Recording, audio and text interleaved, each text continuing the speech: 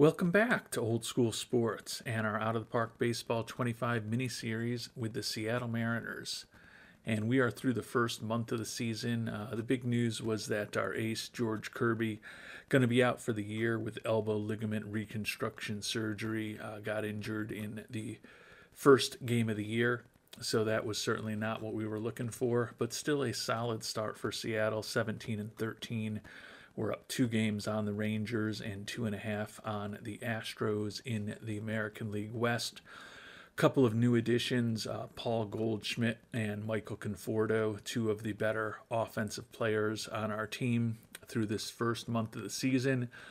And just got some good news. Gregory Santos, who started the year on the IL, has done a rehab assignment in AAA for almost 2 weeks now, and we've decided to bring him back up as well. So we're getting relatively healthy. Shortstop Dylan Moore, utility infielder for us, still out on the IL for another few days. And then we also have one more player on a rehab assignment, and that's the reliever Matt Brash. He just started his assignment in AAA Tacoma. He has not even pitched there yet, so he'll probably be off the team for another week or so at least. Hopefully we can get him 2 or 3 outings over that next week and then maybe decide to bring him up. And then at that point, this is kind of the team that we've got. Moore will be back, Brash will be back, and Jackson Coer and George Kirby going to be out for the year. So no use thinking about having their return because hopefully we'll see them in spring training next year, but it's very conceivable they might not even begin any real baseball work until a rehab assignment once the season is already underway.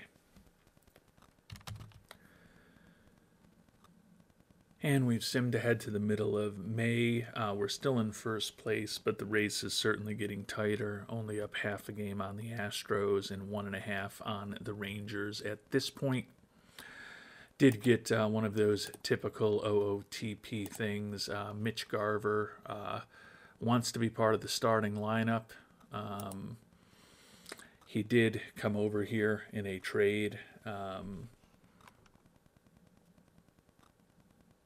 It's weird. They say we acquired him in a trade in March of 2022, but he played with the Texas Rangers last year. Regardless, he's only hitting a .196, so it's kind of a weird time for him to be flexing about needing some playing time. Certainly like the combo that we have right now of Garver and Raleigh at catcher.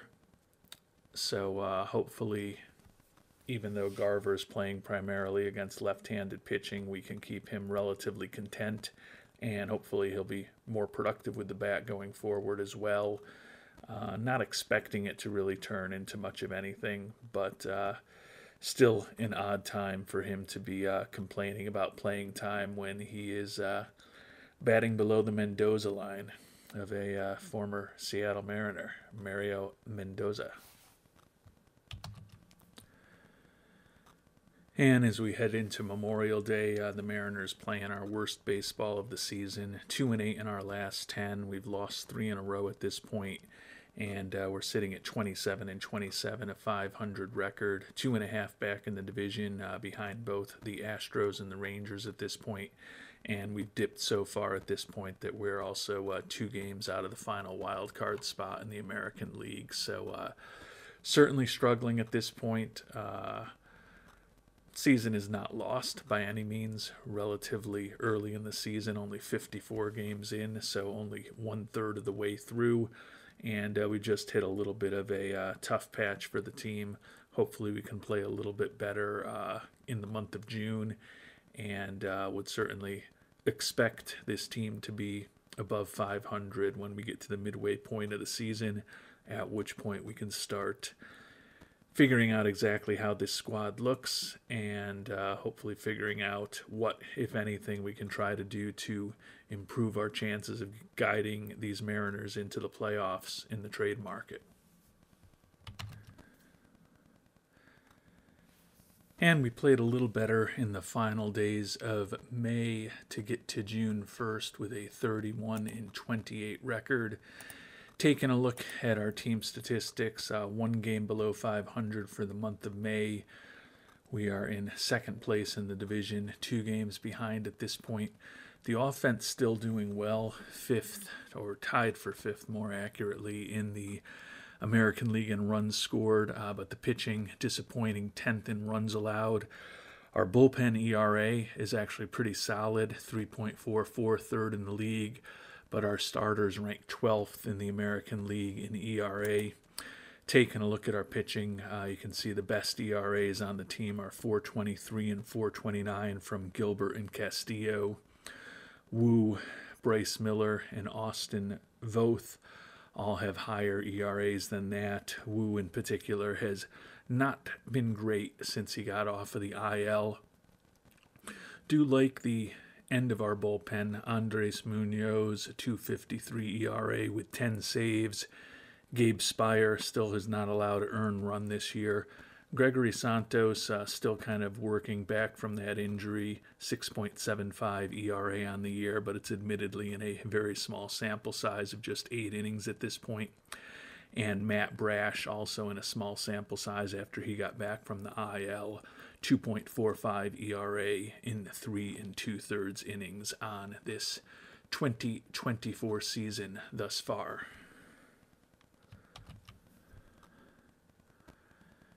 And we made it to our mid-season evaluation, and it's definitely a mixed bag. We're only half a game behind in the division, and we would be the second wild card in the American League if the season were to end today. And we're also 7-3 over our last 10 games. So from that perspective, feeling decent about how the season has gone so far. That said, the record at 42-38 is only 4 games above 500. Certainly we're hoping for better than that, and clearly with the injury to our ace, Kirby, kind of question a little bit how prodigious this team is going to potentially be in the playoffs. So we're going to do a mid-season review shortly before we finish off this episode when we get to the month of July. But certainly I'm thinking at this point that adding an arm to the rotation is the most obvious way to potentially help this team. Looking at our midseason review with owner John Stanton, he's excited that the team's over 500, happy that we brought in Goldschmidt since he upgraded first base for us, and he also is a former MVP.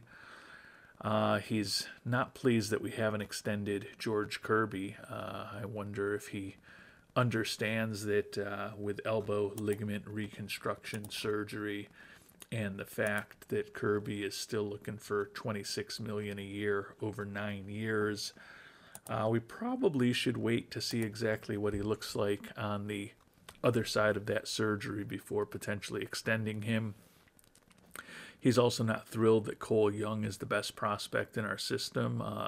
Young is having a great year in his introduction to Double-A this year, hitting .357 with 10 homers and 39 ribbies in 213 at-bats. So I'm still excited about his future, even though ownership doesn't think he's quite a good enough prospect to meet their demands, and they're also not happy that we haven't built up our farm system, but we haven't had an opportunity to draft anybody yet. And we also haven't had an international amateur free agent period yet. So don't really know how he can be that disappointed in our progress because we haven't even had a significant lever to press in terms of building up our farm quite yet. That said, the season's still going fine. It's just not as good as I probably hoped it would at the start of the season.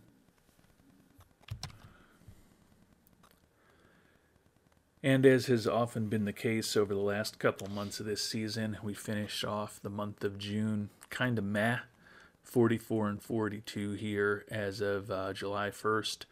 So 2 games over 500, 2 out in the division, still holding on to the second wild card spot, just a game up on both the Yankees and the Rays. and only a game and a half up on the Royals, the Angels, and the Astros. So a very tough battle in the American League for the wild card this year. Hopefully we'll be able to play a bit better going forward. You can see we've been below 500 2 consecutive months now after the respectable start. We've slipped to 9th in the American League in runs scored, but we have improved to 5th in runs allowed. Bullpen ERA is below 3, and our starters ERA is up to middle of the pack in 7th. So we've been pitching better recently, but the offense has definitely taken a turn in the wrong direction.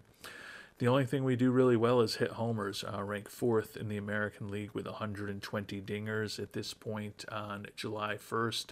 Everything else, we're kind of a middle or back of the pack type of offensive team. Pitching wise, a little better, kind of in the better part of the league or the middle of the pack in most categories. And our defense is also relatively mediocre as we sit here on July 1st.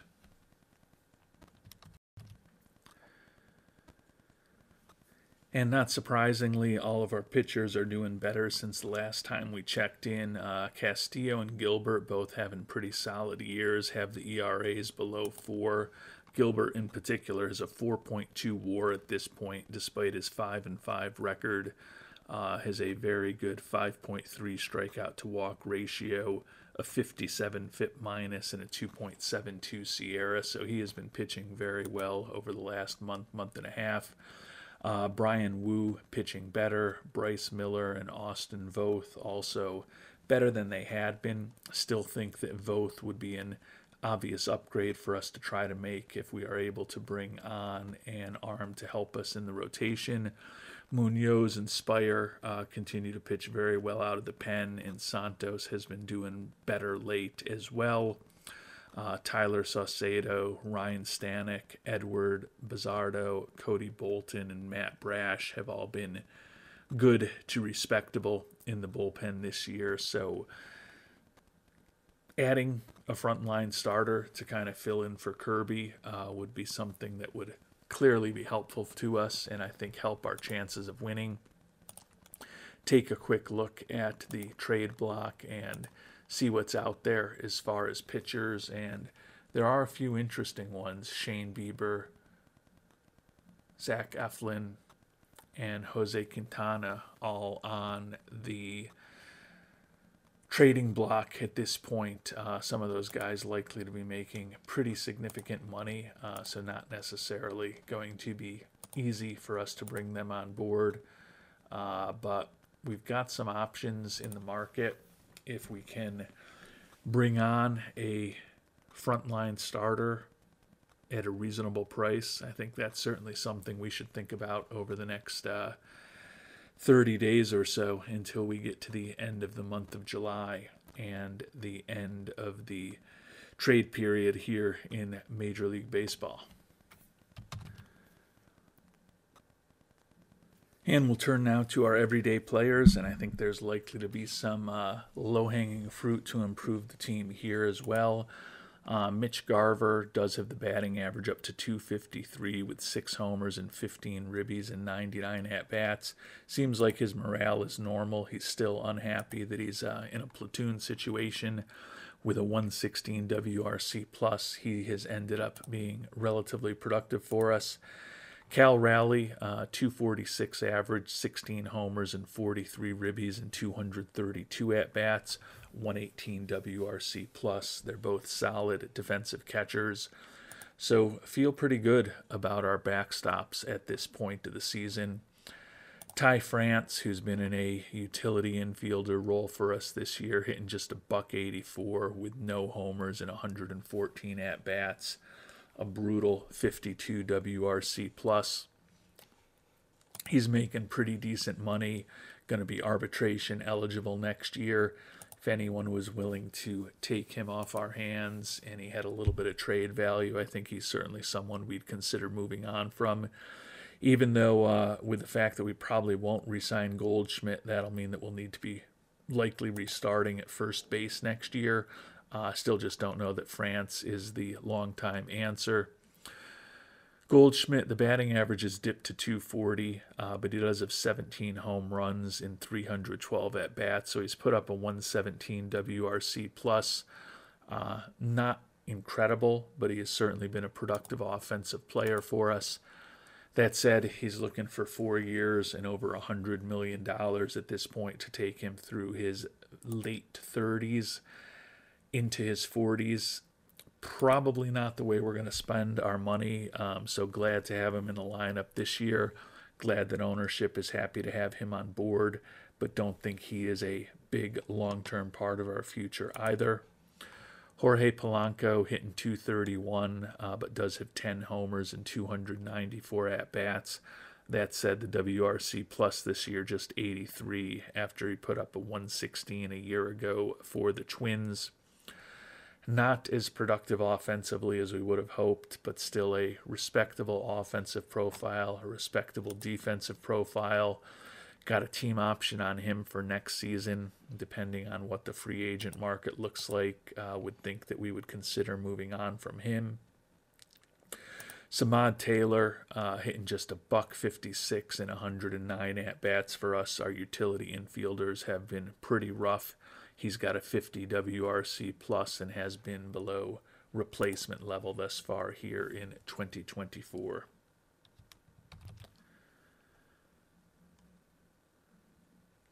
Moving over to third base, Luis Urias, 271 average with 10 homers and 251 at-bats, 116 WRC plus. He's a respectable defensive third baseman as well. Put up a 1.5 WAR on the season. Another guy who's arbitration eligible next year. Given that we're likely to have a decent amount of turnover in our infield this coming off season, and that Urias isn't going to be making crazy money, it's conceivable we bring him back next year, especially if he continues to play pretty well, and perhaps as we get revised scouting reports on him, we think maybe he's a little better than he is today. I don't know that he's a long-term solution for us, but he's certainly been more than respectable this year. J.P. Crawford at shortstop, 221 average, 6 homers and 25 ribbies and 285 at-bats. He is really having a rough offensive season with a 74 WRC plus. All said, he's barely been above replacement level. A guy who's making big money, $10 million and $11 million for the next 2 years after this one. So he's probably going to be the logical choice for us at shortstop going forward. But if there was a better option out there and we were able to move him off the books at some point, I don't think he is set with us for the long term. Can probably say something similar about Dylan Moore hitting 200 in 140 at-bats. Does have 7 home runs, and he's also walked 14 times. So his WRC plus is 102, also 9 of 11 trying to steal bases. Still, when all is said and done, has basically just been a replacement level player. He's signed for about $3.5 million next year. Could be back as a utility infielder. But when we think about this group, we've got Cole Young as our top prospect in the minors, and would hope that sometime in 2025, most likely in the second half of the season, or perhaps even not until September, he could be helping us.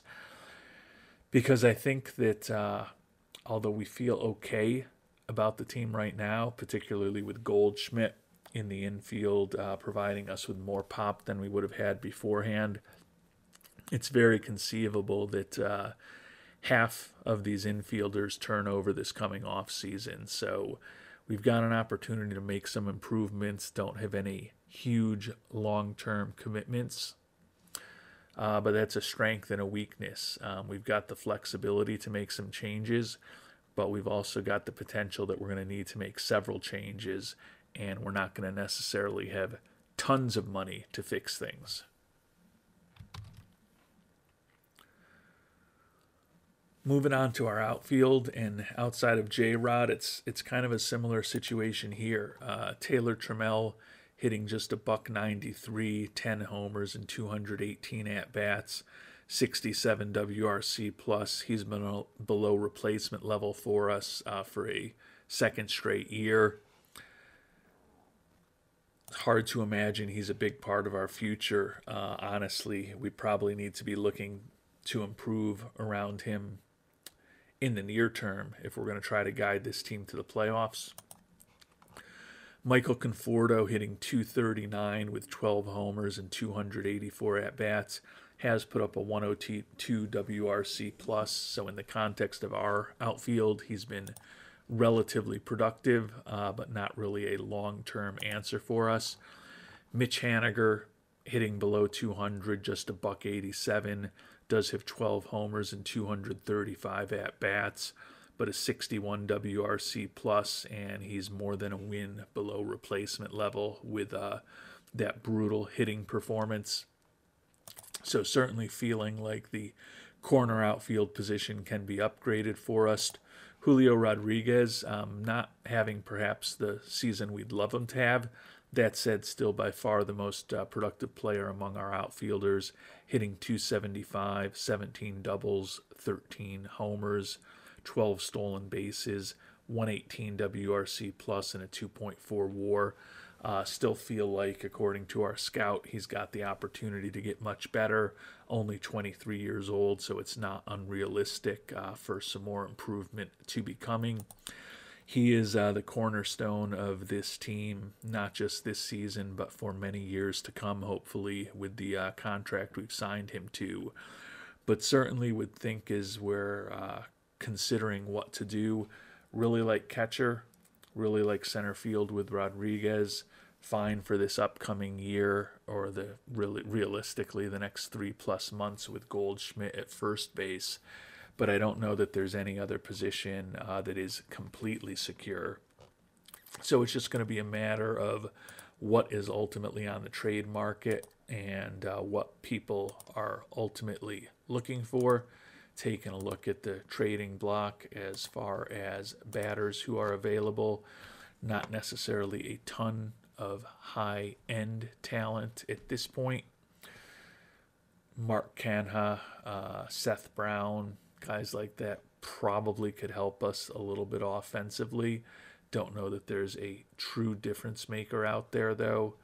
Brandon Drury could be interesting. Maybe he's a little bit of an upgrade for the infield, at least with his bat.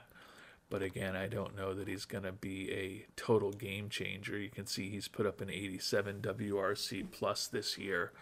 So it's really just a matter of the cost with a lot of these people. Certainly if we bring on Drury as a utility infielder for us, who's perhaps starting against left-handed pitching and then playing occasionally against righties, he's certainly an upgrade from some of the guys we have in utility infield roles right now.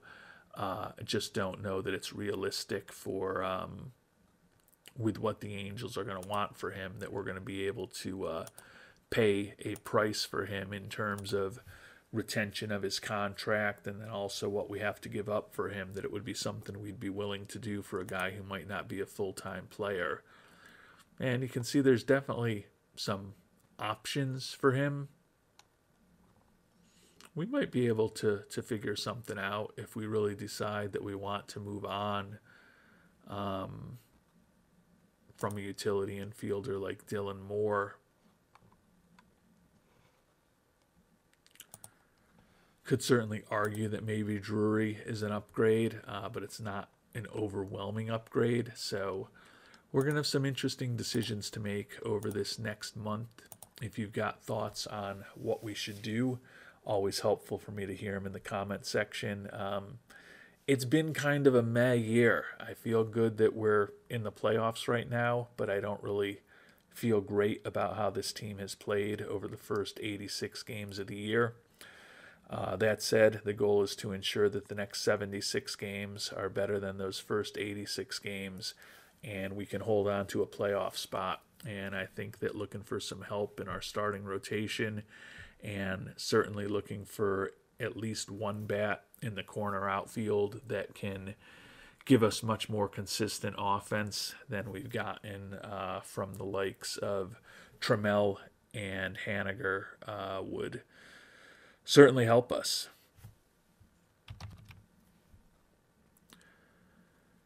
And with that, we're going to call it an episode. Until next time, thanks so much for watching, and hope you have a great day.